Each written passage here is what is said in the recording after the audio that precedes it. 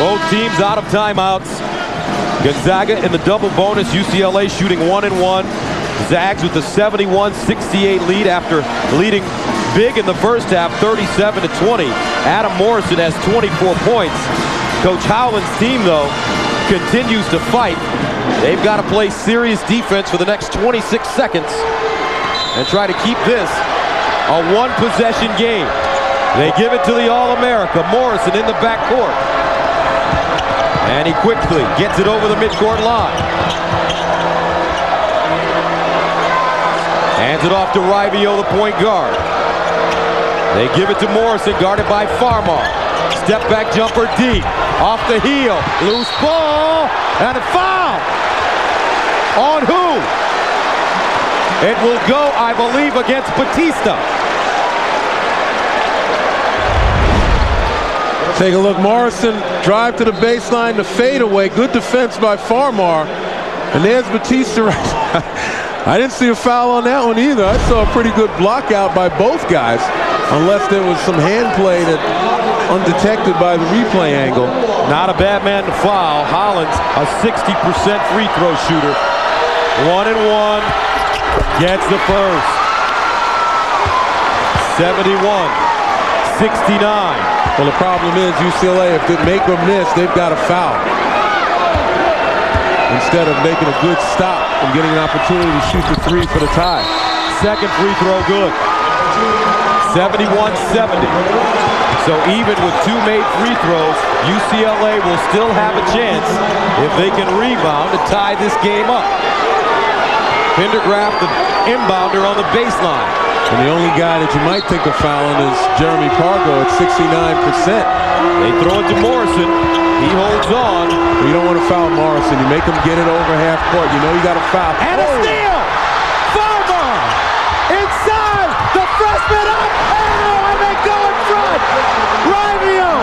Last chance to dance! Unbelievable! Oh, what a game! Unbelievable! What a game! UCLA! Unbelievable! Are you kidding me? After being down by 17, Heartbreak City!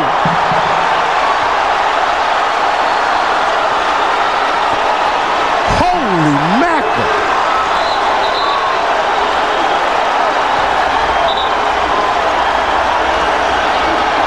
.6 to go. UCLA has climbed the mountain.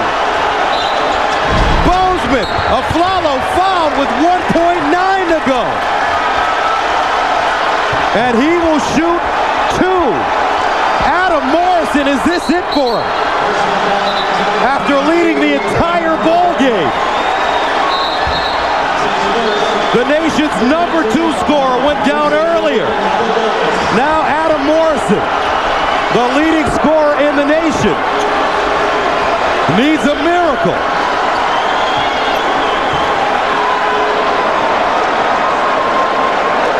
As Aflalo goes to the line, an 80% free throw shooter.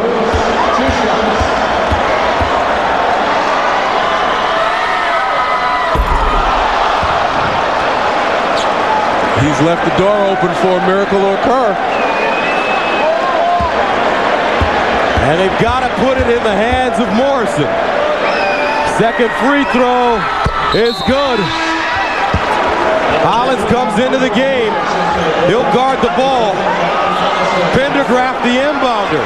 On any long pass, trying to get it to half court, you still want to go after the ball like you're a cornerback. In the front court, Batista with the catch! And that's it! What a comeback!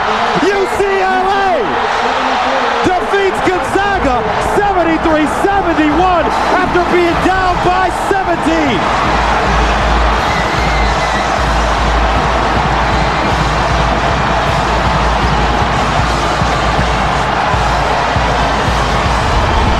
As I mentioned, you've seen so many of these shots get hit because you don't go after the ball aggressively.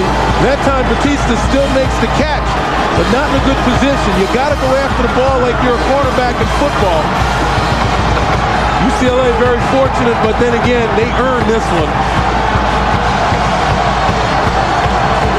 Winning basket right here.